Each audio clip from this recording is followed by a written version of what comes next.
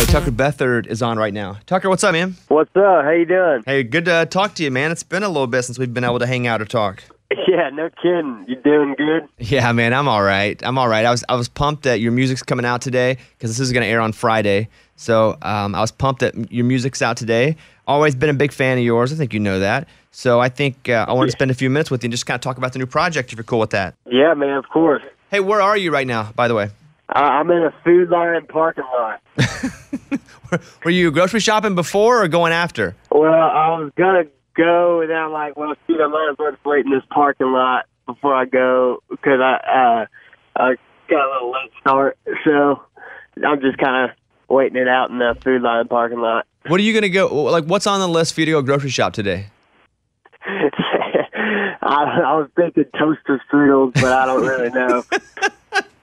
So you're a guy that goes in and just kind of grabs what grabs you more than having a list. Dude, the worst idea anyone can do is go grocery shopping when they're hungry, you know?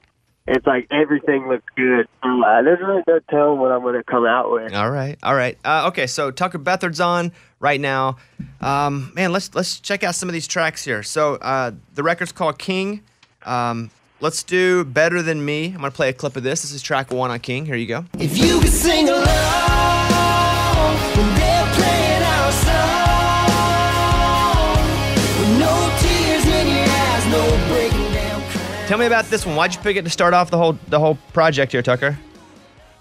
I mean, I just thought it's the most kind of just, it's a perfect one to just really get your attention with. I mean, the drums are big and heavy, and everything about the song is just like, rock and having a catchy, aggressive song with that guitar riff and stuff just kind of, in my opinion, is a good way to kind of just captivate you and get your attention.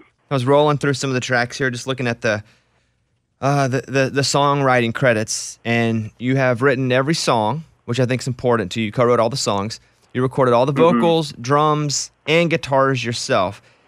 That's a lot of work. So why in the world would you feel like you needed to do all that? I mean, I think I'm just a really particular artist. I kind of hear the stuff in my head, and the players in Nashville are, hands down some of the best in the world. But there are certain unique things that you can only get with me playing. Not, and just each one of these songs, it's just as me as I can make them, and there's certain unique just ways of playing certain riffs or drums that you can't get with. Sometimes you gotta have make it sound not as perfect as the cliche they would say is perfect, just for the character aspect. And I don't know, I just have fun building the songs and putting the pieces together by myself, really. I'll play some of a track that I really liked that stood out to me was track 5 on the project called Paper Town. Here's a clip of that. And wake up these horses and let them roll wild. Feed them some gas and ride them for miles. Slide on your shades, paint up your lips, drink a match and let that fire kiss this old paper town. So tell me about this. You walk into the writing room. You, Phil O'Donnell, Monty Criswell are sitting around. How in the world does Paper Town come up as a concept? And tell me about that. Man, Monty Criswell, Phil too, but Monty Criswell is one of those guys that he just has titles and ideas, just titles that are so unique and just so good. And then so he'll just, and I'm usually the one who will always have music for whenever, and he just said that title. And I'm like, man, that's kind of a cool idea. And I had that riff and that feel, that kind of shuffle feel. And we just really wanted to write it around the concept of just two kids wanting to, kind of just ditch the town and have something to prove almost. And just kind of have that young love attitude. And, it was a fun one. That's one of my favorite ones too, because it's the only one on the album that has that shuffle, feel, which kind of is a good addition to the whole project. Want to walk through a couple more tracks real quick, and I'll do I Ain't Without You. You wrote this with one other person. You can tell me about who you wrote it with and tell me what the song's about. Yeah, I mean, Yeah, go ahead. We got you. oh, sorry. Yeah, no, that's the one that really, that song right there is the one that really finally made me feel like the whole project came full circle and was complete. I mean, it's written after, from the experience of my little brother passing away, and just the idea of the strength that I found in my faith in the Lord, and I knew the only one that I could really take that idea to and write that with, and I wanted to write it with was my dad, because we were both going through the same thing, and that's really the song that to me put the cap on the album, and it finally felt like it was ready. One more track. This is called Faithful. This is track 11. Love this one too. Check this one out. But hey, you, let's do what everybody swears is just too hard to. Yeah. All right, this is the last track I'm going to have you comment on, Tucker. Tell me about Faithful here. Yeah, man, that's kind of the song that set the tone for a lot of my career. I mean, aside from Rock On, obviously, but that song was one in like 2015 that put out on YouTube, acoustic, like just solo live performance of it, and it kind of just took off, and everyone who's been following me is familiar with it and been waiting for it, and it's kind of a cool. It's cool because this project is such a special project for me, and it's like a timeline and a journey. It really reflects on the journey that I've had so far as an artist, and that song is kind of where a lot of it started.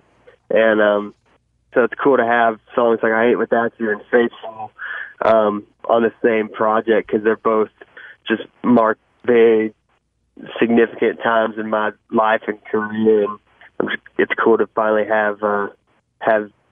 be able to put out this album, because this is my first album released with the record label, which is crazy, but it's a special one for sure. All right, 13 tracks. It's called King. You know, I know in December the whole town was hurting for you, man. You know, when your brother passed away, and you actually named the record after your brother. It was his middle name, right? Yeah. And that decision, who did you kind of walk through that decision with? Your dad, your brothers? No, man, it was really just kind of my own thing. I mean, because the whole project just started feeling, because a lot of this project was recorded at the same time I independently released my previous record, the Nobody's Everything. I still had this whole half, and it was going to be like a part 2 thing, but then I just started writing new songs and experiencing new things, and it just kind of started feeling like it just grew into its own project, and it was its own separate thing. And specifically when that happened, it was like, yeah, man, this is a totally different chapter for me.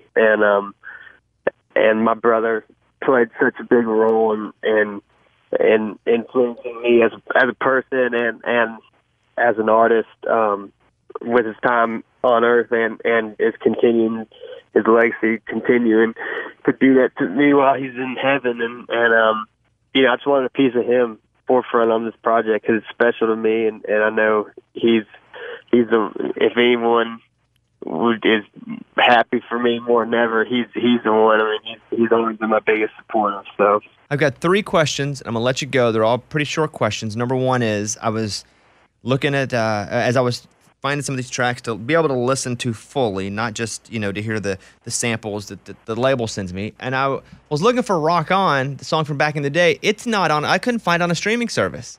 You pull that? Dude, I didn't do that. Man, that's a product of previous record label, when I think they kind of got offended when I decided I wanted to split ways with them, and so they kind of took down the 5 songs that I released with them, which, you know, to be honest, I was pretty happy about it, not gonna lie, just because, like, man, if I finally got the freedom that I want as an artist, like, this is how I want to start now, so it's like a whole clean slate, so. All right. You know, it is what it is. The second thing, I was online, and just as a personal story, I tried to, you know, we have the B Team now, which is a bunch of our listeners that come together to do good things for others. And before it was the B Team, I tried the Boners, and they didn't like that. But you have the Mother Tuckers. Now, what did your folks say about when you said, hey, we're going to do the Mother Tuckers? I mean, I think I was surprised that I think everybody was kind of on board with it. I mean, I remember me and my brothers growing up, we had our own little band, and we were always thinking of names, and I always wanted to name the band Mother Tucker, and they obviously were like, no, that's too much of just you know, and so now that I got my own fan club, it's like, of course I'm finally going to utilize that name. All right, final question. What flavor of toaster strudel will you be pursuing? Man, you know, whatever catches my eye, but I usually gravitate towards strawberry or blueberry. Yeah, the berries. I'm a big red guy. Cherry, strawberry. If it's red, it all tastes the same to me anyway, so red makes me feel better. All right, there he is, Tucker Beathard. Yeah. I love the guy. I love his music. At Tucker Beathard on Instagram. It's 13 tracks. It's called King. Go check it out. Go sample it. Find a few tracks. We went through some of them here today, but there's a lot. The guy definitely has a voice. He says something specific. You may love it, you may hate it, but you're going to understand what he's saying. And I can always appreciate that from an artist, Tucker. So it's good to talk to you, and hopefully I'll see you around pretty soon. Yeah, man. Good to talk to you. Thanks for having me. All right, see you, Tucker. All right, see you. Hey guys, it's Bobby Bones. Welcome to the channel. If you're new to the channel, subscribe and then go check it out. A lot of artists, a lot of songwriters, a lot of music. Welcome to the Bobby Cash channel.